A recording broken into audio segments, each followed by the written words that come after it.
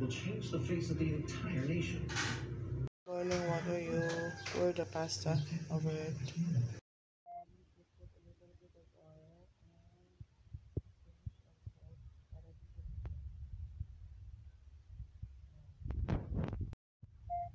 Okay, pag nilito na ang ating pasta, haluin na natin at i-drain natin. So, in sauteing, you need this butter. So, in sauteing all the ingredients, we need butter, pepper, salt, seasoning, and a creamy garlic powder.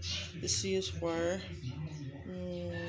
the with instead of the evaporada, so we use this one to make our pasta more creamier.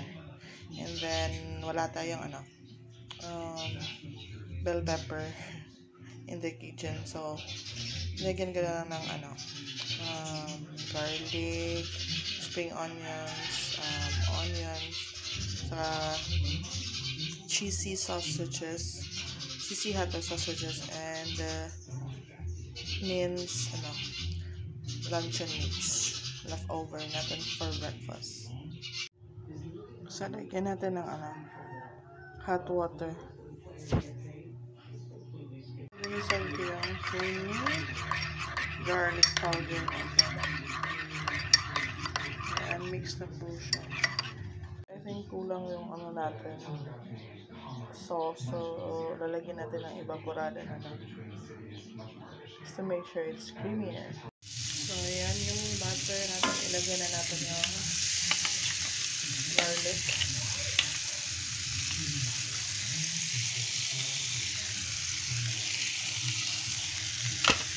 Yung onions. At saka yung isiyatong natin raw.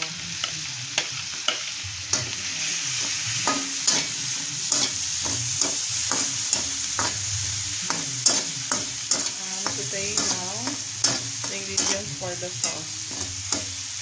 So, yung natin, cheesy hot dog, wag lang natin masyadong lutuin.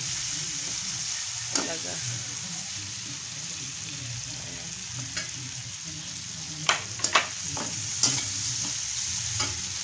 Ilagyan na natin yung green garlic soup para sa soup ito.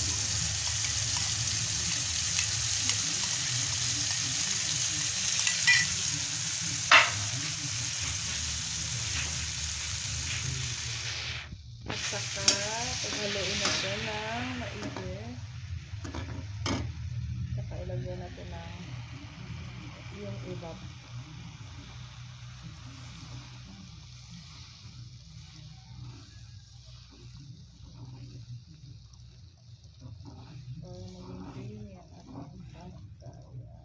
Inubos ka na kasi parang creamy talaga siya. Ayan.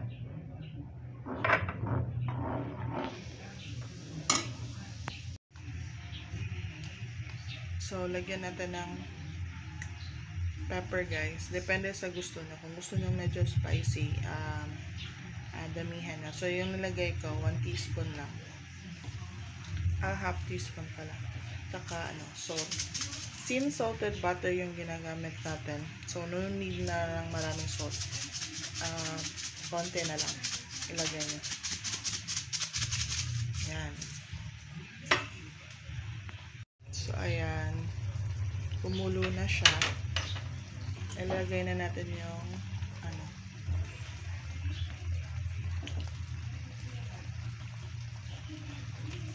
noodles natin. Ayan. So, ayan. Enough ko na po yung yung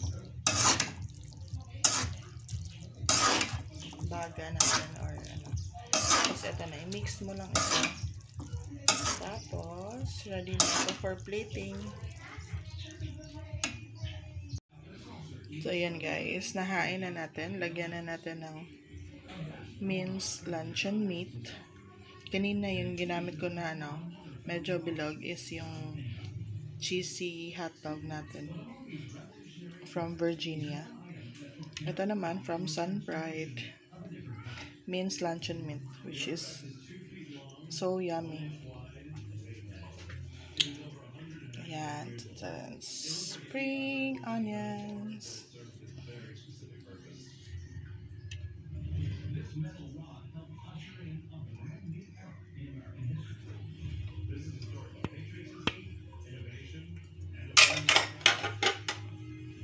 Sana na. Luto ng ating creamy garlic pasta with cheesy hotdog and luncheon meat.